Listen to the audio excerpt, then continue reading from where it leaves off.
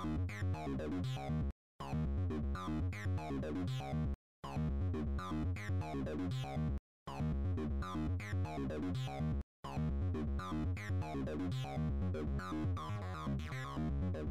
of us know one person in our family with diabetes.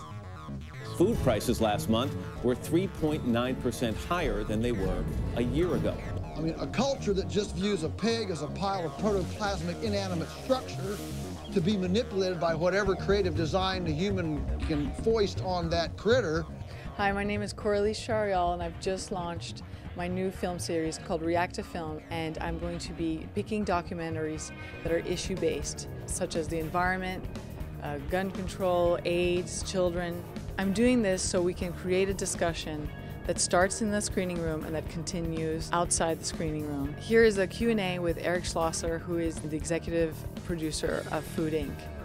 I'm a mother of two, as I told everybody already 100 times, because I just had a baby, so I'm super proud. But there's a part in the movie where the little boy of 2 years old passes away of E. coli. And I want to know, as a mother, what can I do about that, and how does it actually happen often, and how can I protect my child from those things happening? Well, it happens too often, and you will never have food that is perfectly safe.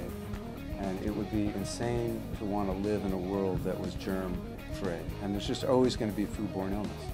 But there are certain basic things that we can be doing in this society that we're not, which is, Kevin's Law essentially mandates microbiological testing of the meat, and if the meat reaches a certain level of contamination, it can be withdrawn from the market. Our food safety advocacy work started 6 years ago when my 2.5-year-old son, Kevin, was stricken with E. coli 157H7.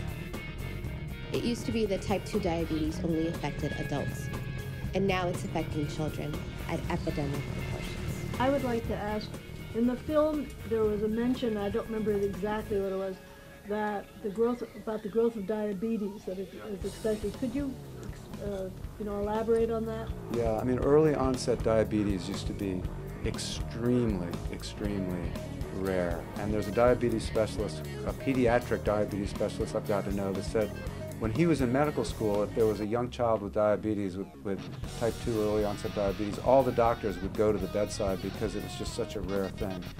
And the Centers for Disease Control and Prevention now estimates that 1 out of every 3 children born in the year 2000 will develop diabetes. And there's been no genetic change in our population. It's a dietary change and lack of exercise. We eat a lot of oil without knowing it. To bring a steer to slaughter, it's like 75 gallons of oil. So what we're seeing is that this highly efficient machine does not have the resilience to deal with shocks such as the spike in oil prices. When we run an item past the supermarket scanner, we're voting for local or not, organic or not. At Walmart, we made a decision about a year ago to go through a process of becoming RBST-free in our milk supply. We made that decision based on customer preference.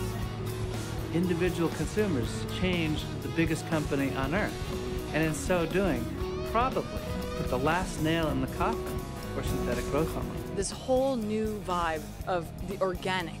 Now, I want to know, tell me, is it really, when it says organic on the product, is it very organic, or is it just another marketing strategy?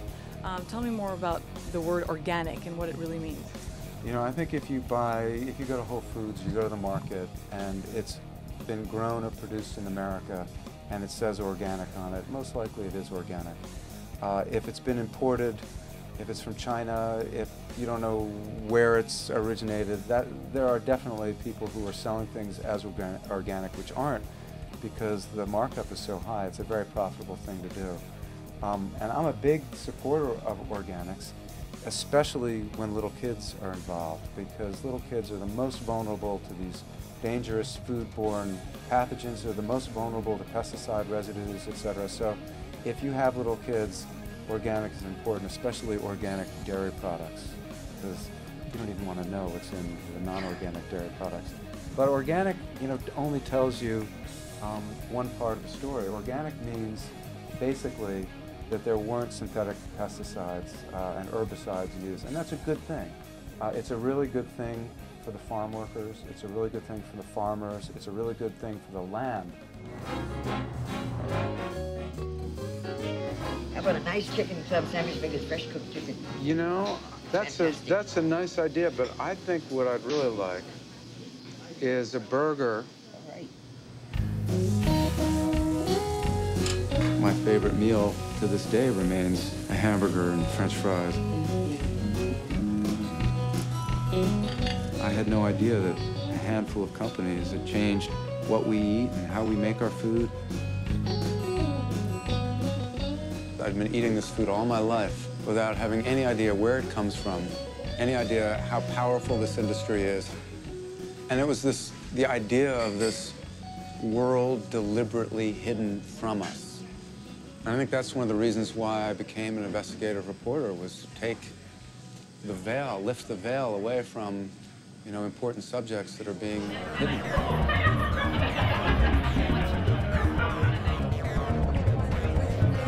This new film series called React to Film is going to be quarterly, and I'm going to be picking documentaries that are issue-based and hopefully starting a discussion about these important topics. And this is a film series that is going to be a new platform for documentaries.